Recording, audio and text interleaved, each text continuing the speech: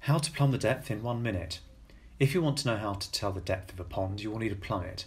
What is a plummet? A plummet is a weight on a hook used to show the true depth of water when float fishing. Knowing the depth prevents the angler from accidentally putting the float too far away from the hook, or so close that the bait is suspended mid-water unintentionally. Plumbing or plummeting depth can also show how to tell if your bait is in weed, silt or clear ground. See the link. If you like catch and release fishing, don't go fishing without one of these. Fishing at the right depth helps to catch fish in the lips and reduce deep hooked fish by instantly letting you know when a fish picks up a bait. Heavy plummets are best for beginners as they are easier to feel when they hit the bottom. Used properly, a plummet will show the angler the varied depths, contours and habitat of an otherwise invisible lake or riverbed.